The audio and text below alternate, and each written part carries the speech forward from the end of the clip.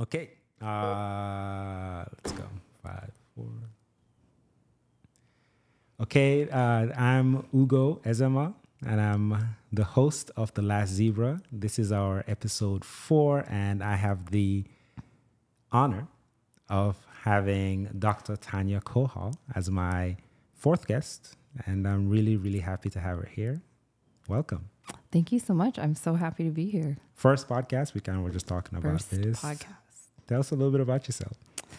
So I am one of Ugo's coworkers, but gosh, from the beginning, I suppose, when I introduce myself, I always start with, I was born outside the United States. Yeah. I'm actually a UK citizen still and an American citizen, but moved when we were really young. My parents had immigrated from India in the 80s to the United Kingdom. We lived there. My brother and I are both born there. Moved all over the country, but I'd say I grew up in California. Went to high school, college out there. Did all of my medical training in Detroit or around Detroit, and then came down to Louisiana for fellowship, and here I am. Wait, I did not know the UK part. Yeah. Wow. Where in UK? We lived in Ashford, which is in Kent. Kent. Yeah. I wonder if is that because the UK is Ireland, Scotland, England, and isn't there 2 Wales. islands? And it's Wales. Northern Ireland. Northern Yeah. Ireland. That's right. Northern Ireland. Where is Kent in all those countries? Is that England? It's in England, yeah. Okay. Oh, that's awesome. I did not know that. How old were you when you moved to California? Moved to California in 2001. Oh. Yeah. We lived in the suburbs of Detroit when we first moved. Because, anytime you're an immigrant family, you're going to find your people. You're going to go stay where they are. And then my mom actually matched residency in Morgantown, West Virginia at WVU. So we all moved there. She's in neurosurgery residency. So we lived there for quite a while. That's amazing. And then moved out to California where a lot of our family is. Wow. Yeah. That's amazing. What was that? Where's your British accent?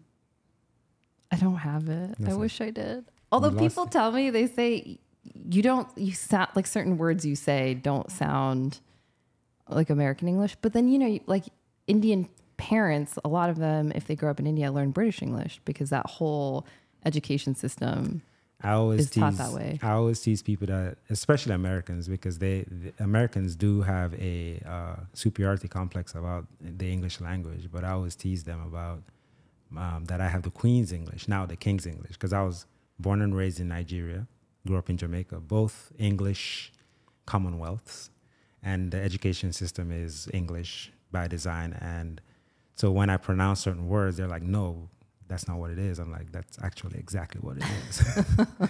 So yeah. What was the transition like for you from England to here growing up? I mean, I was so young. I feel like for me, it didn't really matter. It's funny. I never asked my parents that.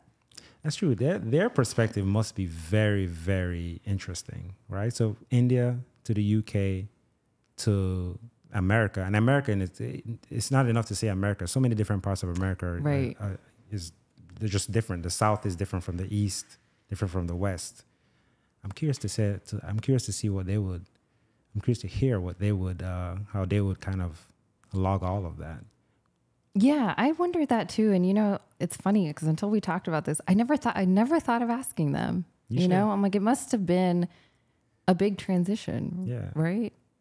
What was do you know what the biggest thing that stood out to you between England and say California, for instance? Detroit that's a hard transition because as long as I've known Detroit, or at least that area of Michigan, it hasn't been the kindest of areas.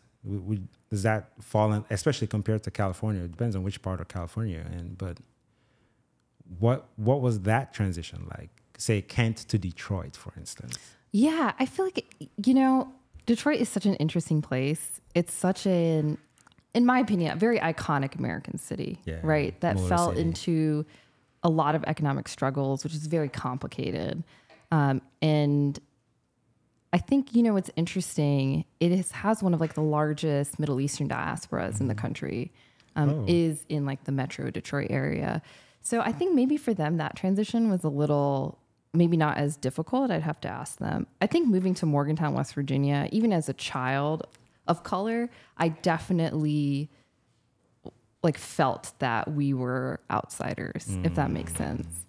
And not because the kids we played with or anything like that were really, you know, racist or like, oh, you know, but I remember distinctly, and it's so hard to admit this as an adult, you know, you're school age, you're in elementary school, all you really want to do is fit in, right? All the insecurities of youth are there that we all have.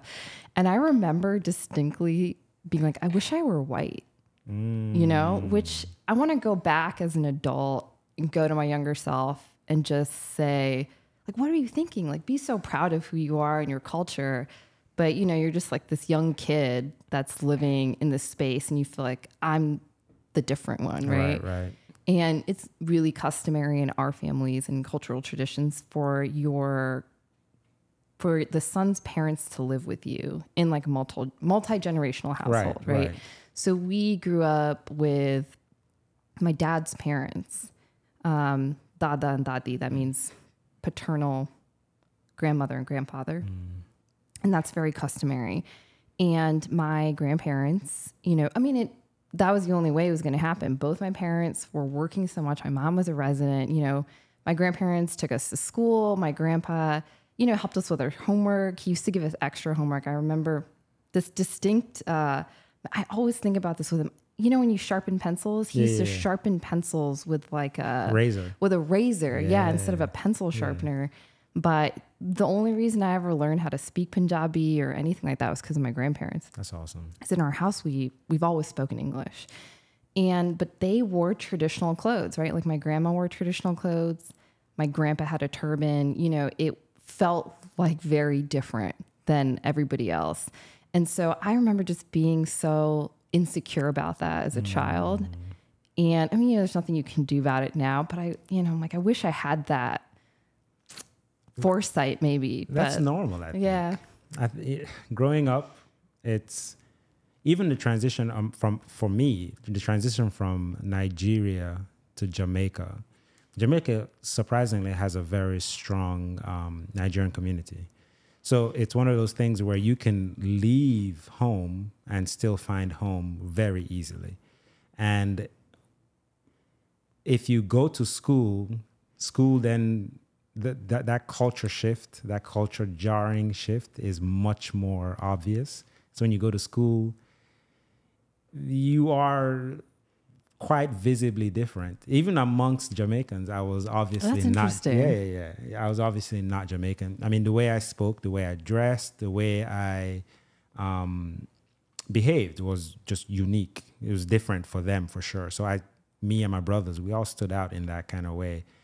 And Jamaica has patois, right? So that's the local language, if you will, and that's very different from me speaking English. In fact, it's so different that it's really cool for a kid to speak it, at least at the time. And I now as an adult, I'm endeared to patois. I love it.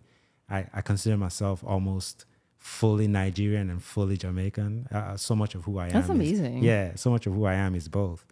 But I remember wanting to be so Jamaican. I wanted to be all Jamaican, and how, looking back now, I can understand how that dichotomy is challenging for a little kid growing up.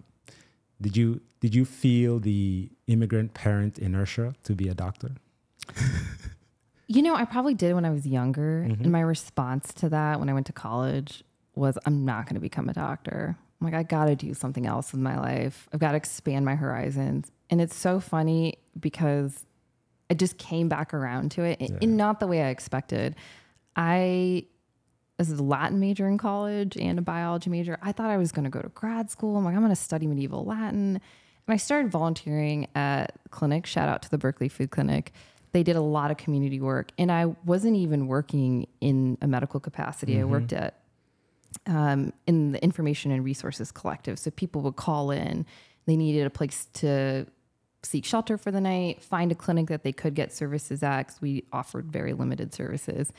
And it just felt really amazing to do that kind of work. And I thought, you know, if I do this very academic position where I'm studying this very narrow but deep area of literature, is really what I think you could call it.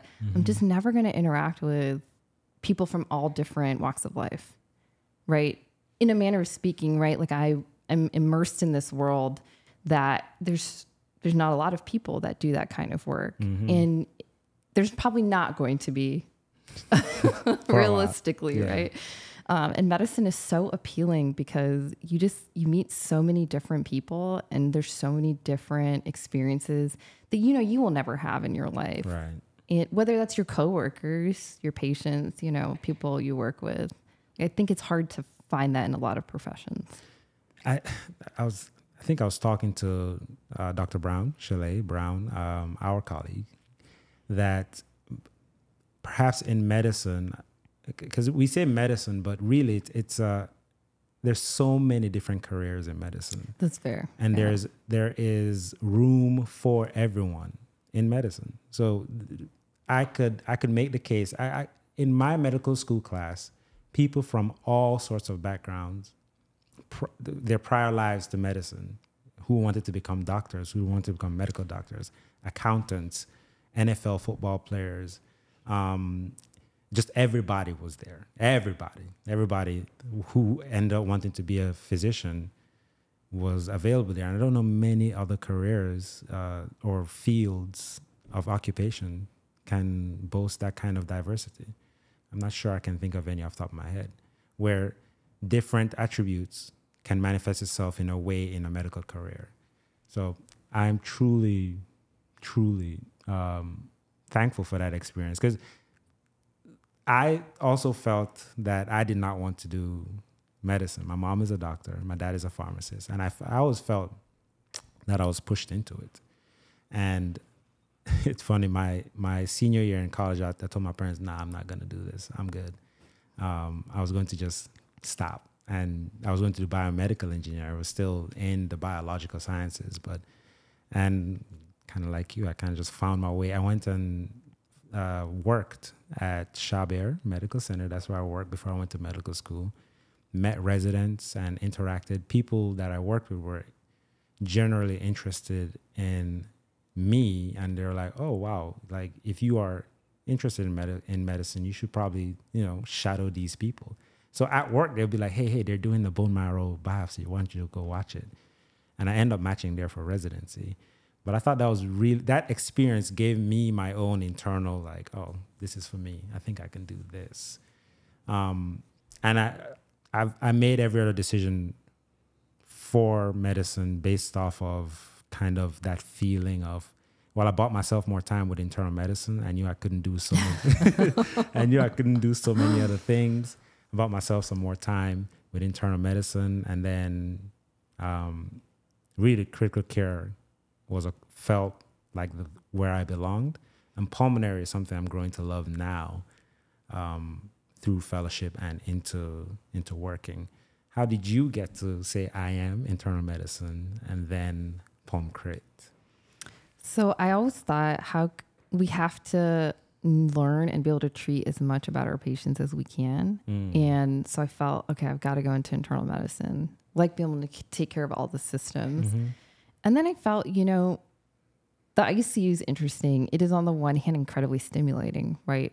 I think a lot of us enjoy the moments of adrenaline, but I have come to find that my favorite moments are things like end of life, right? Like you are gifted this opportunity to be with someone in such a vulnerable moment.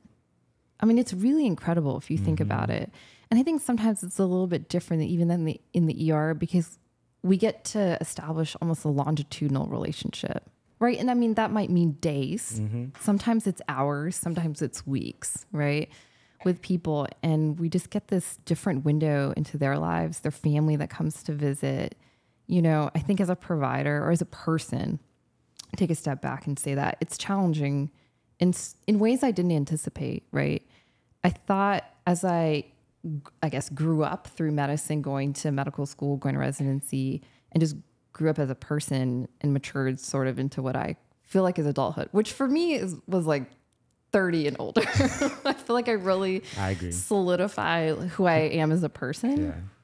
Yeah. I thought so much of this is more than just the actual mechanics of the medicine, right?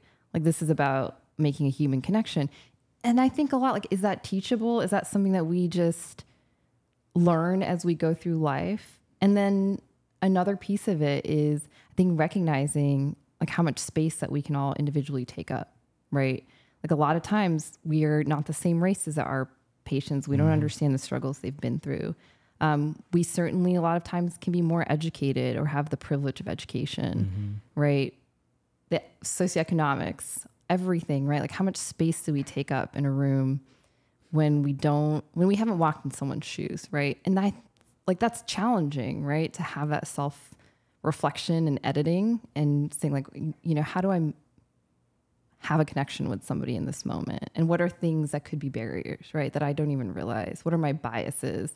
And I think that's the great part of, in general, human interactions. Do you think that's one of, if not the most important driving factor for your affinity for what you do right now, is that human connection that you develop with your patients? Yeah, I think so. And I don't want this to sound hubristic, but I think like the compendium of medical knowledge can be learned, right? Yes. It's something that takes a long time to master, but it's something that can be learned, right? I think all of the other things on top of that are really where it's beautiful and challenging at the same time. I think so. Again, I'll go back to the previous guest, Dr. Brown. Her and I were talking about, she brought up end-of-life care and how much that means to her as well, and that being an opportunity that she takes it as a privilege as well, to be in that space with people in their most vulnerable state, and that's the patient and their family members. So human connection, the way we interact with our patients, it's both respective of our role from a socioeconomic or race or any other factor. It's very humbling, right? So like so many of our patients teach us so much about ourselves. Yeah. Right? And it's never intentional, and it's not something you go into. You never walk into a patient's room with the intention of, I'm going to learn more about myself in this interaction, or this, like you said, this longitudinal interaction over time. I'm going to learn more about myself. I did not know I was capable of tearing up for random strangers. And let's be honest, that's what they are. At least they're very random. There's no rhyme or reason as to who we get that comes into our lives. They're random in that way, and they're random in how little time we get to spend with them. Right. But they have such emotional impact. There's some of them that have they're patients that you'll never forget. And they have such deep emotional impacts and affect you and how you practice moving forward. So I've always appreciated that as well. I do wonder if there's a cost to that. Like, can you get jaded from being so emotionally invested? And I wonder if that takes a toll down the line. We're both relatively young physicians. Not relatively, we are young physicians. And dare I say, age and experience. I do wonder if, let's say 2 decades from now, if we're still doing this, do we feel the same way? I'll be curious to talk to some older physicians to see where that perspective would be. What do you think? Yeah, my first initial thought while you were saying that is, I suppose, people go into medicine for lots of reasons, and there's different motivations. And I don't know if there's certain motivations that would burn you out faster, from that empathetic connect, like trying to build these connections over time. I don't know. I've thought about it because sometimes in these really sad situations, I won't cry, even though I feel the sadness. And other times I'll just be tearing up. Right. And I think, am I crying in patient 5's room because patient 1 through 4, like it took patient 1 through 4 to like finally like pull the actual tears out of me, even though like I felt the sadness. Right. And I don't know, I guess I haven't really, in some ways emotions they're not rational, right? They're just things you feel. I don't know. It's such a strange experience. I'm thinking about it now. I've certainly been in the span of say 30 to 45 minutes, been in a room with a patient that's passing away and completely being in the moment for those experiences, walk out and go get some coffee, right? And those emotions, those injuries, that challenge doesn't carry itself with me to the coffee. Like I do wonder if that is a good defense mechanism. So when I walk out of the room and I go down to PJ's and get me some coffee, by the time I get to PJ's, I may not be thinking about that experience anymore. Though in that very moment, I was very much there, and I don't know anywhere else in my personal life where I have that kind of reaction to strong emotions like that. And I don't know when I developed it. Obviously, I think being in medicine kind of exposes you to that so often that perhaps it is a defense mechanism to sadness. And it's not just your sadness. It's not just one person's sadness. It tends to be an entire family's worth of sadness. And it's strange. Like I said, it's strange because you're feeling this way for strangers, but they all look to you in a way that you'd look to someone for guidance. So, and how many people in your personal life do you look to for guidance that aren't familiar? Yeah, that's so true. And I mean, I think that's why this probably might not be the most popular opinion, but I think you should feel the weight of that responsibility. Like, I had an attending in fellowship who would tell patients that we are so honored to take care of your loved one, that you've trusted us to take care of someone you love and care about.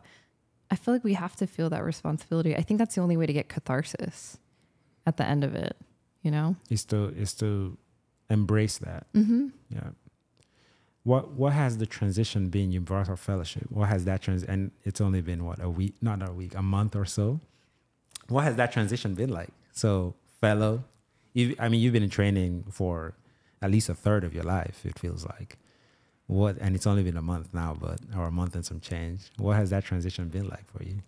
I can barely contain my excitement. It's been so great. Awesome. It's intimidating. I'm not gonna lie, but beneath all the excitement is intimidation because, you feel that responsibility is now on your shoulders alone, right? And you want to take care of people in a way that does right by them, the people that they love. But it feels really good.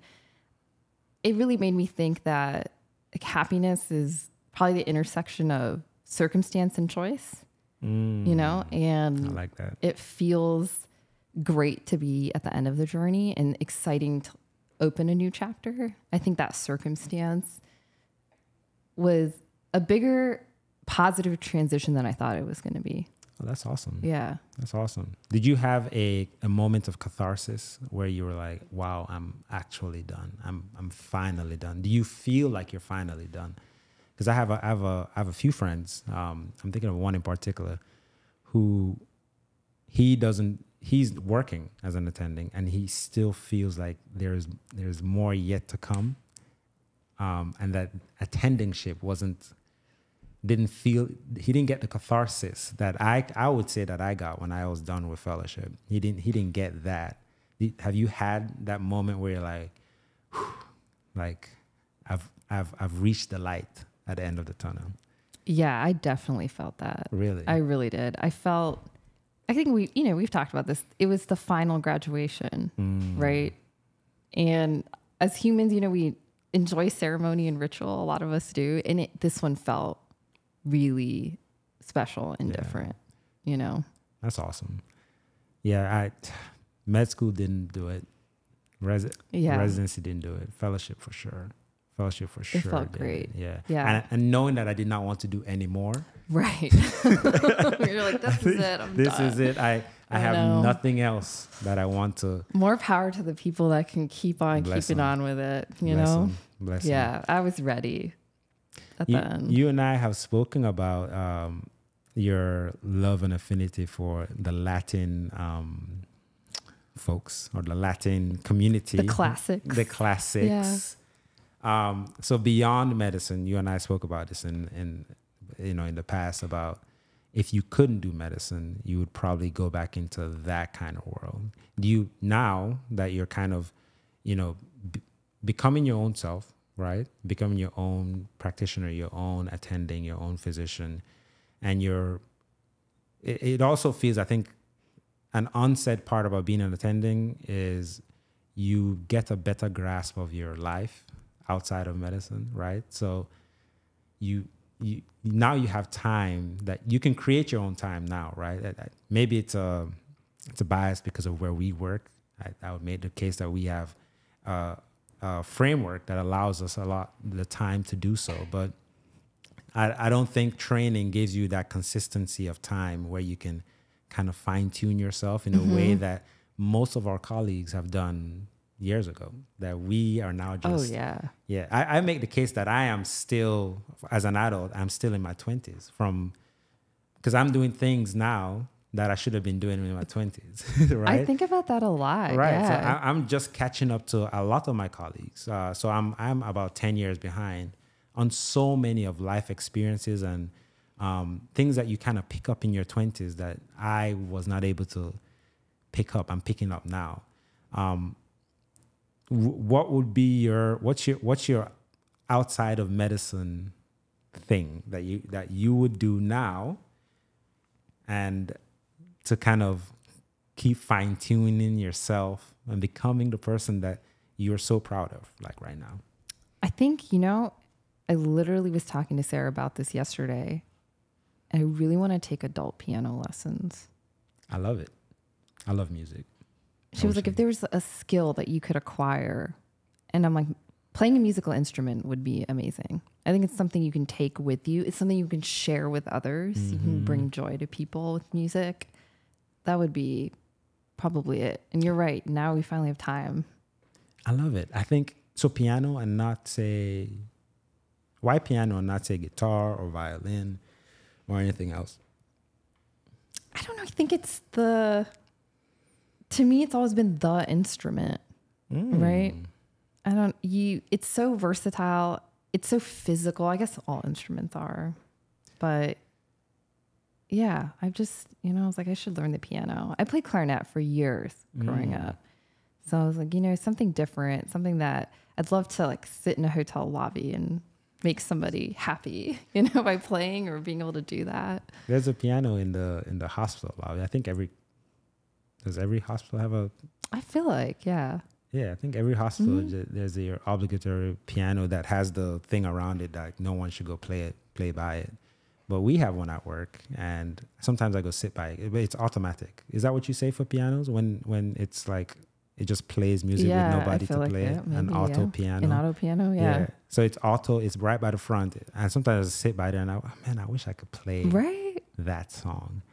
That's awesome. So piano, are you gonna do it? Yeah, I was actually driving by the guitar shop, and I thought, I wonder if they offer piano lessons or if they know somebody that does. Like, I have a week off, I should pick it up, enrich myself somehow. Have you ever played at all? Oh my gosh, no, not really. Like maybe a couple lessons when I was a kid. We could go back to medicine now. I thought about your mom. Is she still practicing? She is. Wow. Yeah. Wow. She was in solo practice for a long time and then started working for the VA a couple years ago and really loves it because it's a little slower paced. Yeah. Is your dad in medicine as well? He's a family practice doc. He still Wow. works too. I don't think that age, and we've had this conversation as well. I don't think that age group know how to phase out of medicine. The doctor is the identity. Like identity number one. Yeah, identity number one sure. is doctor. Yeah. Whereas I would make the case that I think I would put so many other things before doctor comes. If someone was to describe me, I'll probably put physician, doctor as fifth on the list. Husband, dad, all that stuff comes first. Brother, son, all that stuff probably comes first for me. Do you have any particular tier as to where you would put physician in your identity kind of framework? You know, I don't think I've thought about organizing it that way, but I hate to say it. As time has gone on, it's definitely been climbing the ranks. Oh. I remember one day in college, I was literally sitting in the middle of a midterm. It's like genetics or something.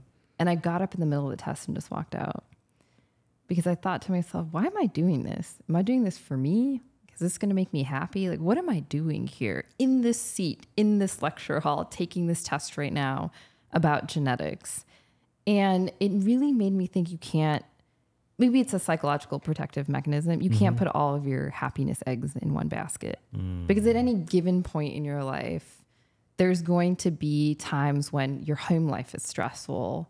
There's going to be times when your work is stressful, when being a dad or being a son or being a brother or being, it's going to be stressful, or being a friend is, right? Where you really have to expend a lot of energy, emotional energy or other things to, say, help a friend who needs you in that moment. And it's nice when all the other things in your life are enriching you, because I think that prepares you to deal with those challenges the best way you can, right? Yeah, that's beautifully said. That's beautifully said. I guess truly then that list then it fluctuates depending on that particular moment. Yeah, I think so. Yeah, that's fair. But it's so exciting right now that, I think about if I weren't doing my job right now, I'm like, what would I do right now? But, you'd find something, right? I think most of us would. Like, the human spirit is very resilient. Yeah. What would I do? I think I said I would be a pilot if I... Yeah, you did say that. Yeah. And then, sadly, 2 days ago, so every time I think about becoming a pilot, which is like once every 3 months, I'm like, yeah, I should go to piloting school. Something deters me from that. So literally 3 days ago, a congressman from, I forget which state, he's a self-pilot. So he flies his plane with his family and they crashed and passed away. Goodness. And that's tragic. That is tragic. And whenever, I read that and I was like, yep, that's why I'm not going to, that is why I'm not going to become a pilot. Because I can't imagine flying and not flying with my wife or my kids. Like that's what I would want to do. It's kind of the reason I want to do it. So I guess I'll just keep up with Breeze and Spirit Airways for now. Travels. Where have you been recently? I just came back from the Philippines. How was that? What an incredible experience. How long were you there for? 3 weeks. Wow. Yeah. I would say, my favorite, oh gosh, it's hard to say what my favorite part was, but I went with a childhood friend of mine and her family is from this place called Bobom in northern Samar. And like, what an incredible experience, right? To visit someone's family home and to stay in that home, in that space. Oh my gosh. I mean, it was. So it wasn't a trip the way we think of trips, right? So it's like, it's more akin to going to stay at your friend's house. Yeah. And it was just really beautiful because she came with me to India when we went out to the village. That's where amazing. My dad's from, right? Is rural India. Right. And, that kind of provincial life is just something that most of us city dwelling or suburb dwelling folk here, you don't experience that very often. And it was just so incredible to go just really immerse myself in her family, who's so incredible, so welcoming, to eat all the foods, to experience all the things, go to the fair, the local fair, just all of these places that I would never go do that experience otherwise.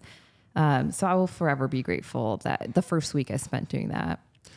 And then the last 2 weeks were just a lot of traveling, diving, incredible diving. I mean, it just was amazing. I don't think I ever thought of the Philippines as a diving place. But now that I think about it, it's a group of islands. It's a bunch of islands. Yeah, it's many islands. Yeah, it's a it's bunch amazing. of islands. So it certainly will have, I'm sure it will have some diving spots. I love experiences like the village life, the way I would think about it, because it makes it so obvious that happiness really is it comes from inside, right? So every time I think about the village, I think about how so much of what peppers our lives right now and we think make us happy actually adds to the distraction and to the illusion. And all we really want is some good food. Good food and good times. Yeah, good food, good times, and good company. That's really all we want. It's just some good food, some good times, and some good company. I think that gets lost so much in modern society, for whatever that may mean. Is there any place you're looking forward to going next? Oh my goodness! If I won the lottery, I would go to the Galapagos tomorrow. Really? Yeah, go see all the turtles and all the other animals and the beautiful diving that's there. You know, you love diving. It sounds like. How long have you been diving? Not that long, probably about a year. Oh. But you know what part of it is just, I feel like climate change is taking away a lot from the oceans. And I keep telling myself, better go see it while you can. Yeah. Do you dive? I do not the way you dive, probably not. I've done snorkeling. Is that the same? Not exactly. Is that the same? But can be very fun. So in the Cayman Islands, my mom lives in the Cayman Islands. They have a nice little mix between like the diving that I'm sure you're more accustomed to and snorkeling, which is just like, staying on the surface. So they connect you to a tube that allows you to go several feet down, and that's always been such a great experience for me. I wish. Did you do like I'm sure you did like formal diving classes and all that stuff? Yeah, you can do it here in Metairie. Really? Mm-hmm. Is that where you did it? Mm-hmm. If you said it's in the last year, wow. Yeah. Wow. It's classroom education and then practical. Yeah. How long did it take you? 2 weekends. That's it? Yeah, and then you got to go like do an open water certification where you go out somewhere. Yeah. And you can actually do it anywhere. I flew to Miami and did it there. Yeah. Anywhere in the world or anywhere in the country? Anywhere in the world. I'll just go home. Yeah, you should totally do it there. Maybe I'll do that instead of get my pilot's license. Become a diver. Yeah, diving's amazing. So in the comes last with its year, own risks, but Sure, but it's not. Yeah. So you do the whole, hold your breath or nitrogen. You gotta, what is it? Nitrogen. When the air causes you the bends. The bends, yeah. Yeah, you got to be careful. But they teach you how to manage all of that and what the risks are and how to mitigate the risks, and like most things, activities, if you're prepared and take precautions. Right. I have that paranoia about, at least I've read a few stories about people being confused in such a way that is detrimental to their dive or their dive partner or something like that. Yeah, if you go deep enough, you can get nitrogen narcosis, right? Because higher content of nitrogen dissolves. What's the deepest you've ever been? Do you have a recollection of? No, I'm going to tell you 30 meters. What's that in? Is that pretty deep? No, I'm sorry. We did a deep dive. Yeah. If you do your open water certification, which is, I'm going to go diving, there's a certain depth limit that you go to. Because once you start getting deeper, things get stranger. I can imagine. And you just have to take different precautions and be aware of different things like nitrogen narcosis. And you can't stay down. The deeper you go, if you're just using regular compressed air, you can't stay as long down there. Wow. Yeah. So since you got your certification, where all have you dove or? Let's see. We did Miami. Devon. And in Mexico, Dove cenote, 2 cenotes, and also like a national park, but water like in there. And then in the Philippines. The Philippines being the most recent one. Yeah, where we did a lot. We did like 12 dives. Is diving the main reason you'd go to the Galapagos? Yeah, and I think it'd be so fascinating, fauna. you know, to see the finches and the turtles and, you know, where Darwin really came up with the theory. Darwin's finch? Yeah. Oh, yeah, it was in the Galapagos, wasn't it? Wow. Where would you go next? That's a really good question. I would probably go... Where have I not been that I really want to be, that I'd love to go? New Zealand. Oh, good choice. Yeah, I've never been there either. New Zealand. And because I think, one, I don't want to go to Australia. I think Australia is a death trap. Every animal there is humongous and perfectly designed to kill you. I don't care. What they call spiders are not spiders. Yeah. What they call snakes are not snakes. I saw a video a few weeks ago of a snake on top of people's, not a snake, our giganto boa, like a huge, just going across people's roofs, just lollygagging. It doesn't make any sense. I know. And that is Australia. That is what Australia, the island continent is designed for human extinction. Why there is any sort of settlement in Australia, it baffles me. I confidently can say I will not ever be there. I'm so terrified. Australian stories, people open up their toilets and there's snakes. they open up the bonnet of their car and there's, and maybe I'm saying snakes, but because I'm mortally terrified of snakes. They are the only thing that I'm afraid of on this planet. But they have some of the most poisonous and biggest and fastest, and whatever adjective you want to describe a snake with, Australia has it. So, that's all I need to know. New Zealand is close enough. Beautiful topography. That's where they filmed Lord of the Rings. Oh, that's right, yeah. Beautiful, beautiful landscape with much less, human killing creatures, at least the way I understand it. Yeah, if you have a spider that's big enough in your house so you can't kill it with a shoe, you're in the wrong house or country.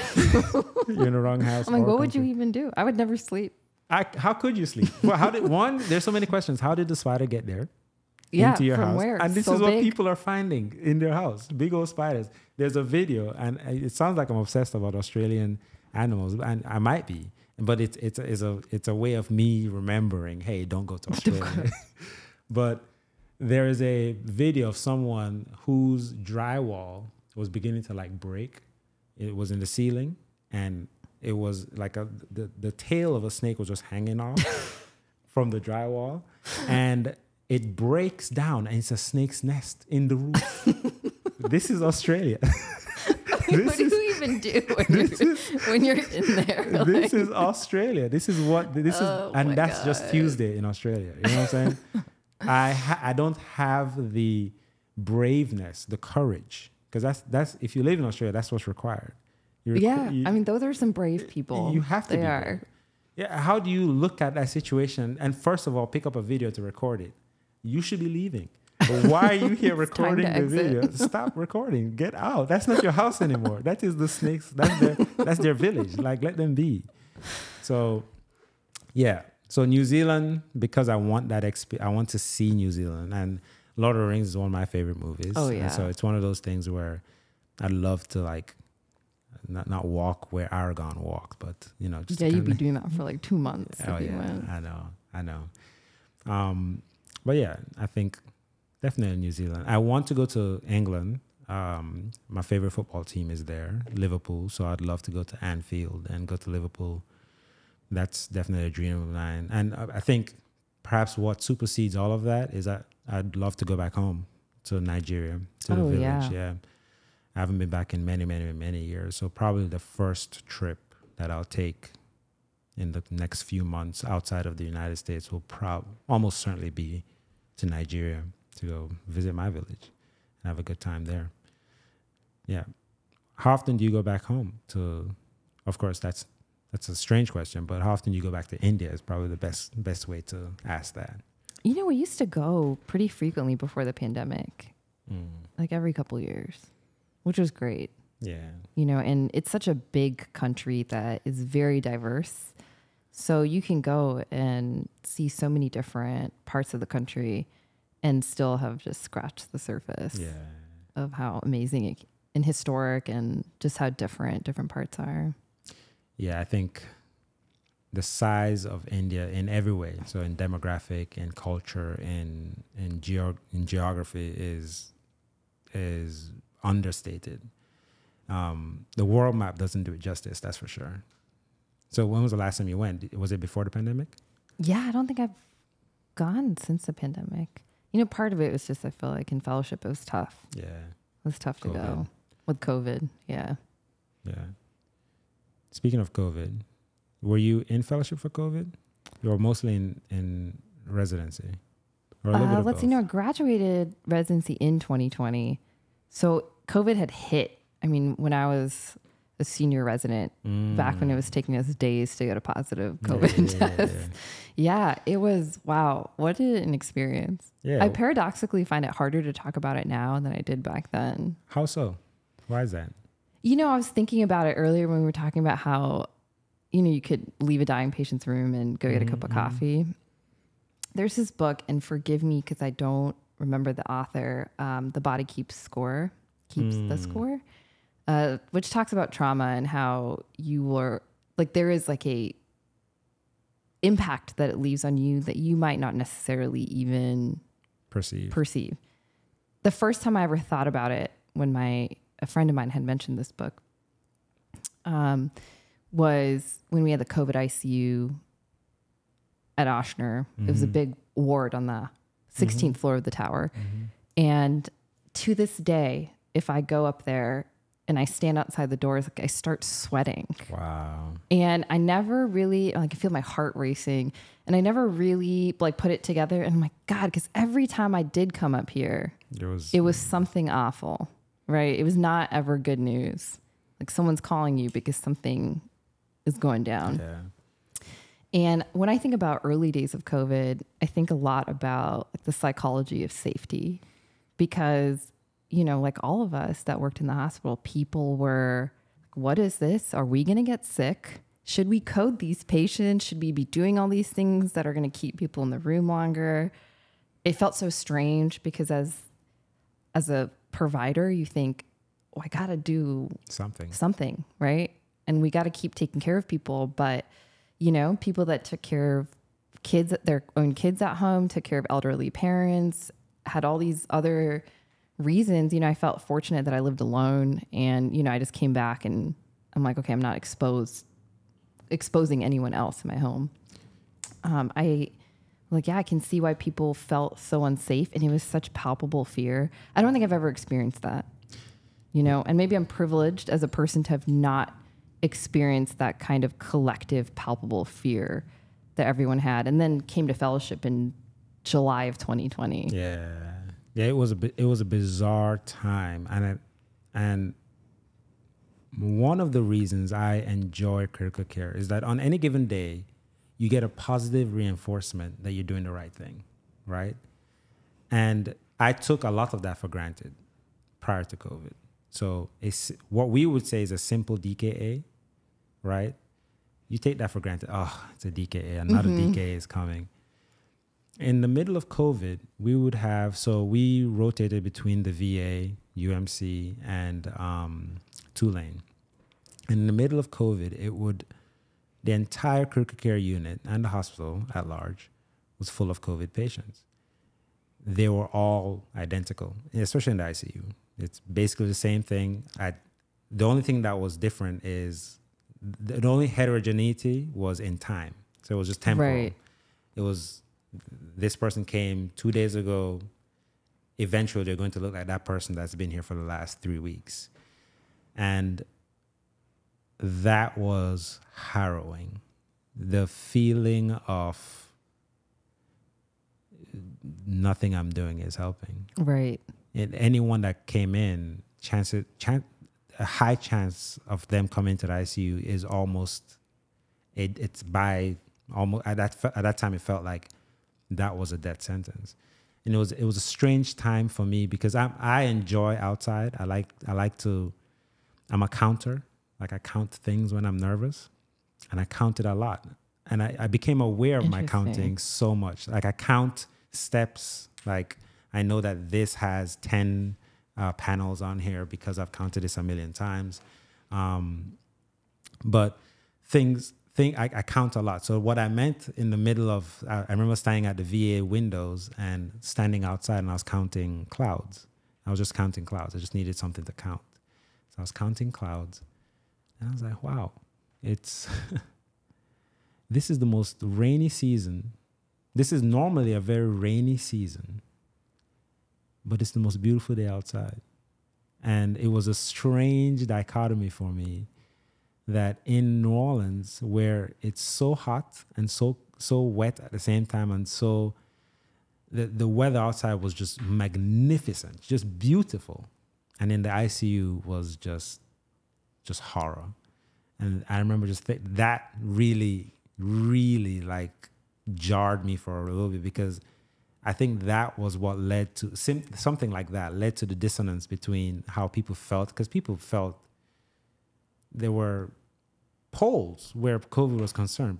Is it real? Is it fake? Right. And that hurt me because I'm like, I'm looking behind me and their families are being destroyed by the dozens on a day-to-day basis. Right. Over and by over and the over dozens. again. And the idea that it became this polarizing topic it affected me in a way I didn't think I would care that much. But COVID was a bizarre experience. It made me appreciate the DKAs, the hypertensive emergencies, things that, the COPD exacerbation. So I think even now, like I think about those, like all those patients, I'm just like, man, sure, I'm lucky I got to take care of you today. Because, right. And that there are people that you can make better. Yeah. Yeah. And I didn't think I went into, the old cliche, why are you in medicine? I want to save lives.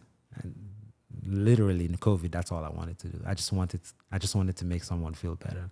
And I always thought it was a cliche when people said that, and it is, right? In your medical school interview, why do you want to be a doctor? I want to save lives. But that felt the realest in the middle of COVID. And I would say COVID took, 2 years out of my fellowship? Yeah, right? Yeah, the vast majority of my fellowship was COVID, yeah. It was COVID. So I guess I'm a COVID specialist. I felt weird about it all in the moment. And then it just kept on happening. It just kept on happening. It did. It felt like it was never ending. Yeah. I think, it's just in a lot of ways, because it was really a couple years, right? Mm-hmm. This longitudinal look back on it, there were so many distinct phases of it, like that initial fear. I think people in the medical community, at least from my experience, people I worked with, my co-residents, people all responded differently, right? And I definitely think about it differently now. Like I remember when COVID first hit, I'm a person living alone at home. I don't have any other responsibilities other really than to myself. And I remember thinking like, this is our mantle, right? We've chosen to do this job and we have to do it. This is our time. Yeah. Even if it costs us whatever, maybe our own lives, we don't know. And I used to think that's the way that I have to do this to get through. And to see like the different spectrums of how people thought about work, right? And like, what is worth it, right? Is it worth it to go do this? Well, we have no idea. We're not saving anybody, right? Realistically, in the beginning, we weren't saving many people. To then get exposed and go home and give it to your child, give it to your mom, give it, all of those factors you don't even think about because we've never been challenged in that way, right? To make those kinds of decisions and to have that rubric in our mind of, this is worth it, or this is what I'm going to do for this job. Do you or feel not. that way now? Do you still feel that way now? I feel like overall I do. I always wonder, I'm like, if I had kids, would I feel differently? You know, like if I had other people that were really truly relying on me, right? Would I feel differently about like, what do I need to do? Like, who do I need to be for them? Right, Do I need to be the doctor first, or do I need to be the parent or the sibling or what first, right? It goes back to our conversation about identities and where at different times things occupy that hierarchy. Yeah. But I think, you know, a lot of people got burnt out of healthcare. And part of it is I think the last phase of it was tough, right? It was hard to take care of people that really hated you at times, right? And I have one of our great ICU nurses told me, you know, I started to hate people after COVID, which is such a profound thing to say for somebody who, you know, historically up until that point really loved that job, you know? Yeah, COVID, I think, exposed so much about our society. It exposed so many things that were just standing on loose grounds. I think even the medical community would admit that we strayed away from the scientific method. I felt like I remember, we did, which we shouldn't have. We should have never. I mean, that's our evidence base. That's what we're for. I remember thinking about how, like, some guy published an article, and it was in a Word document in France. And actually, it was the Plaquenil. Right. Yeah, I was going to say, wasn't this the Plaquenil? Yeah, this was the Plaquenil when we were using Plaquenil. It was a Word document with 6 patients. You know, in no other time would we be like, yeah, this is legit. Let's do it. Right. But I think we all got caught up in such a frenzy about what this was doing to the world at large and to people on a personal level that we kind of we were scared. I think that's an honest feeling. I was terrified. And especially when we're so used to answering questions, at least most of the questions we can answer that our patients pose to us. And I don't know was so common around COVID. Oh, yeah. I don't know. I know people feeling like, are you experimenting on me? And I think that, unfortunately, I mean, one thing that COVID exposed, what has already been true in society for so long, is how health disparity really affects people. Absolutely. Right? And I mean, it was just one more thing on top of how so much of society has just been underserved historically for so many reasons, right? And that just came back to the forefront. And it's tough, you know? I don't think that is an unreasonable question to ask your doctor. Are you just experimenting on me? I'm like, it's not so long ago in American medical history that the answer was yes, right? Like, we don't know how we're helping you. We might not be helping you, right?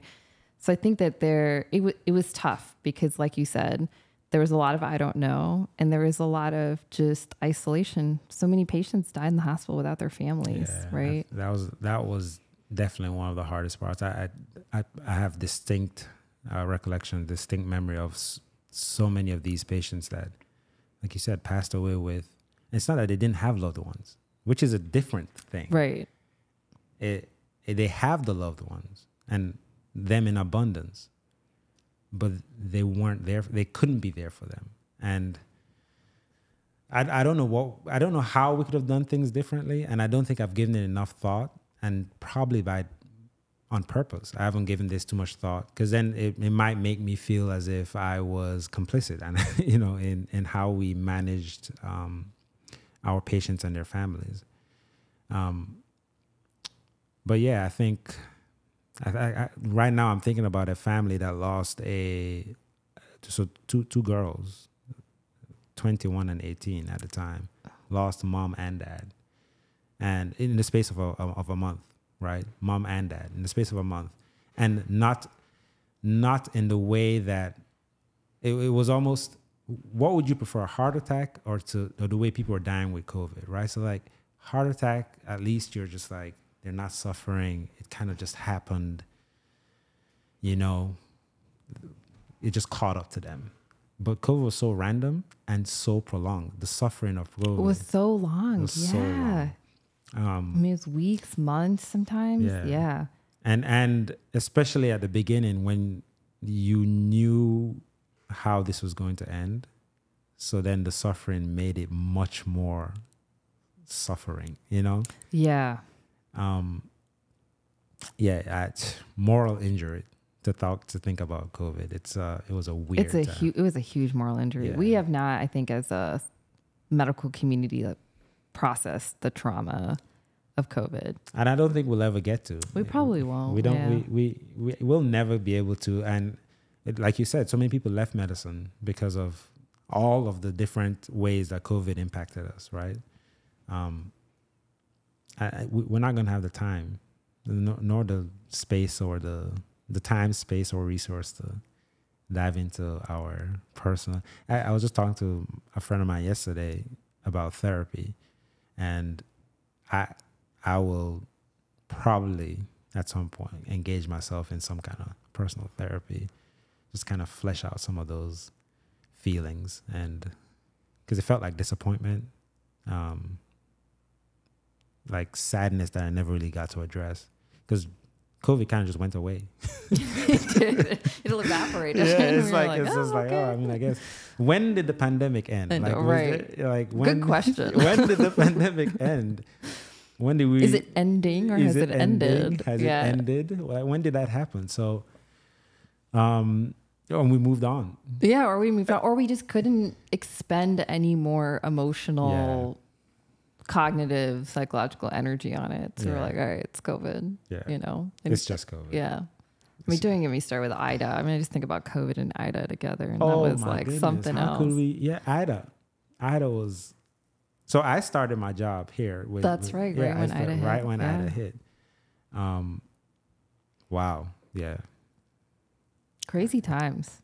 I completely forgot about Ida. You know, it's funny though. Like I have all these moments that are coming back to me now. Yeah. You know, we were talking about this, right? When you look back on really difficult things, like I think we all have this psychological, I guess I should speak from my perspective, this like psychological, look back on things to remember the positive things, you know, in the moments. And maybe that's just like the protective mechanism. So you don't feel like you're just drowning in stacks of terrible memories. But, you know, I just think about how many like silly, funny things that I had going on with people during that time. Yeah. Funny things happening during COVID. Oh, yeah. During Ida, I mean, I just remember me and my co-fellow, we were working, but you know, round the clock, we were in the hospital, we were activated. And I remember the storm hit, like 5, 6 p.m., right? And then it left. And there's no phone service in the city, but somebody calls us, right? And the way that the phone works at Ochsner as fellows is the outpatient calls after hours come into that fellow phone, which is the phone that triages all the patients in the hospital. So, you know, when somebody calls that phone, you're waiting for catastrophe, right? And I mean, we were so deep in our necks in COVID. And my co-fellow picks up the phone because we had double teamed during Ida. And a patient is asking, is constipated and is asking for medicine. And I walked out of the room, so I started laughing. I was like, it's so, you know, it's like comedic relief after we've literally just been watching the hospital tower swing. And she's like, I don't think there's a pharmacy open in this city. Like, there's no electricity. Like, sir. Also, don't be driving out on the streets for some Senna. You know? I know. Like, yeah, now is not the time. And I can never forget that phone call. I remember just walking outside, just laughing so hard. And I was like, I hope this patient doesn't hear me laughing. But I'm like, it's like unreal, like what we've all been uncanny. through. Perfect timing. Perfect timing. Yeah. Perfect time. You couldn't dream of a better. So it's ripped straight from the pages of The Office. Yeah, like the hospital's on well water and generator. Like this person's like, you know, and I'm like, all right. Hey, can I get some lactulose or something? I don't know. That's that's a thing. That's a thing. We're also talking about the way we look back at things with a positive tint as a defense mechanism, probably, right? So I guess that's kind of, you're remembering that that was something that stood out to you, where all of the other craziness that had been going on, and of course that provides the context to make that patient's call Right. funny. But yeah, I think definitely as part of our psychological defense mechanisms, you always think about how, we learn. We do things because it teaches us stuff, or life teaches us along the way. And you had said it beautifully a few days ago about how sometimes it just sucks. Like the experience itself, without justification of any positivity, maybe it just sucks. It was just a bad time. Is there any time in like medicine where I wonder, is there any time in your training where you were just like, looking back now, you're like, I have no real, this experience from a clinical perspective or from training perspective, whether it be medical school, residency, fellowship, has no, and medicine, I think a lot of our training has a lot of these moments where it's just like, why are we doing this? Yeah. Do you feel like you've had those moments as well, where you're just like, what is the benefit? And looking back now in hindsight, you feel justified for feeling that way? Yeah, I can think of the one time in my medical training that I started tearing up in the hospital, outside of like a patient encounter, where I literally, and it was 2 a.m. and it was in the cardiac ICU at Henry Ford, where there were ECMO patients, there were patients with LVADs, there were patients with Impellas, all the things, and balloon pumps and all the things. And we used to do like 28-hour calls. And, after you go through a month of them, every 4 or 5 days, you're doing a 28-hour call, the fellow would come on fresh at 8 p.m. You had been there all day. And I remember it being 2 a.m. And he was like, we got around. And I was, you're getting called about all these things. You're like, I am so useless. Like you just feel that feeling of like, I'm just a body here that is fielding calls about the ECMO chugging. And I don't even know what that means, and like you're like, I have no knowledge to troubleshoot these things. And you're trying your best. And I remember he was like, let's round, meet me outside in 5 minutes. And I put my head down on the desk and I started crying because I'm like, this is not worth it. Like I've been awake for so long and like, I'm so useless, right? Like I don't make the final decision on any of these things. I'm not equipped knowledge-wise, and you feel that feeling of like defeat, that you've let the patients down, that you're letting the team down. And I thought, I'm so tired. The fellow should have been a little bit more aware of that situation. I'm sure they know, right? He or she knew. You think they knew? I don't know. Maybe they did. I was really trying to keep it in, and I'm like, I need a private moment to just tear up. And get up and go outside. Yeah. I do think we tend to have retrograde amnesia. So where the people below us. So if you're a resident, you're a medical student. If you're a fellow, you're a resident. And then the different grades in those particular sectors or the particular stages of our training, we forget that we were just there. Right? Yeah, we really do. And then we treat our colleagues, so our subordinates, I don't know if that's the right word, but we treat them as if we didn't get here because we didn't know it then and we learned it. And then I think that's one of the, it's a strange thing. I see it happening all the time. It's like, like a third year resident yelling at an intern, like, you should know this. Like, but did you? I knew you as an intern and you didn't know it. You should, how did you forget that?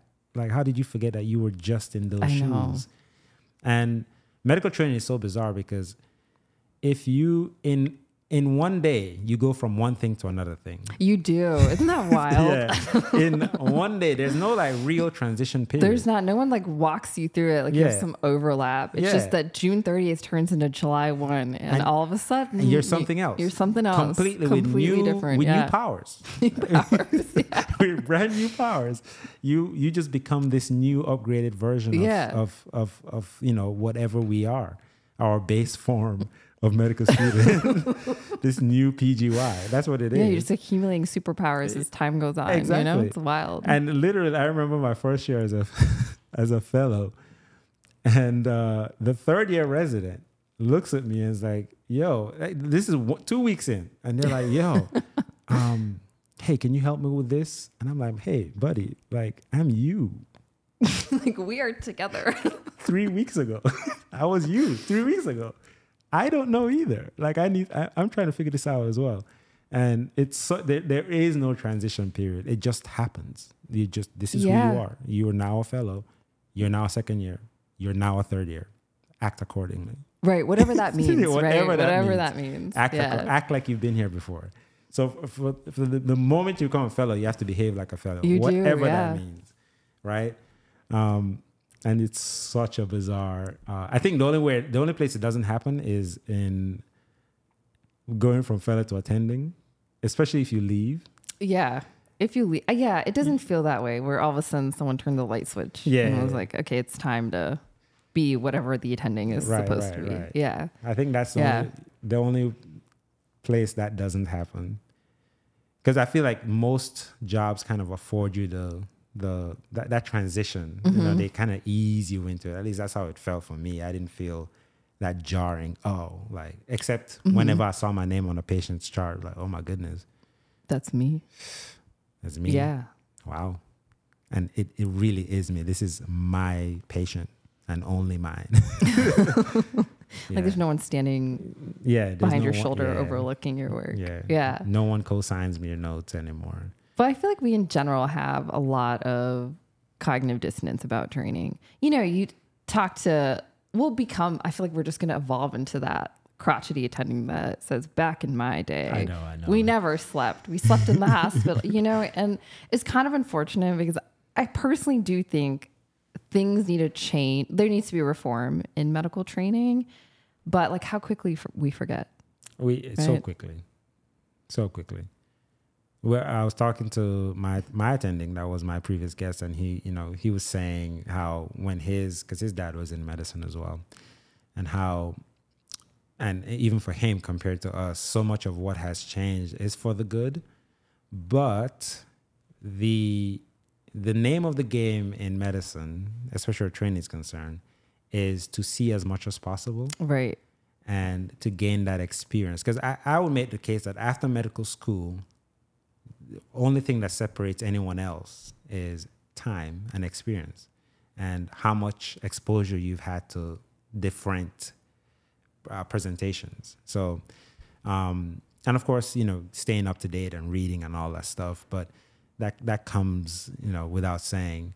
And so his point was saying that like the reason there was some benefit to, stay in the hospital for 7 straight days, I'm exaggerating, but I probably am not, is that you get to see so much. But my counter to that was, but after 2 days, you're not even human anymore. Right. Are you even learning? Yeah. You're not learning. You're on some zombie mode. And so finding a nice, delicate balance where you're matching that experience to making it meaningful experience and not just scut work just for the sake of it.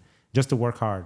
It's one of my pet peeves is to work hard for the sake of working hard. Sake of working hard. Yeah. Just to create a hard environment just for the sake of, it makes you hard. Like, I don't like that at all. And I think a lot of medicine still is that way. And that's how it was in the past. And going back to your mom again, because she did neurosurgery, which is impressive in and of itself, out of any specialty, right? Did you have a sense of how challenging that was for her? Because you must have been how young were you when she was going through that? 7 years, right? Yeah, we did. We were like elementary school kids. Mm-hmm. No, you know, my mom is one of those people where someone could have died on the OR table and she'll come home and sit down and have dinner with you. You never would have And known. still be mom. Yeah. Wow. Yeah. But, you know, when I think about, I mean, we obviously didn't see her a lot. Mm-hmm. I remember visiting her in the hospital and having like dinner in the cafeteria. And the cafeteria folks were so nice. They knew us because we used to do it so often. And you know that smell of like hospital scrubs and cleaning agents? That is the smell that I really associate with my mom. Because we used to see her so much, right? Or she'd come home and you can, I mean, it's probably on all of us now. We just don't even realize it. Right. But I, like, that's my vision of her is in like the surgeon greens and like that smell of the hospital. That's awesome. That's awesome. Well, I think this comes to the end of this enlightening conversation, despite our little break. But thanks for coming through. We should do it again. Yeah, let's do it. Thank you so much for having me. Of course. I wonder what we'll get into next time. And that's it. That's it for our show today. Thank you. What do you think?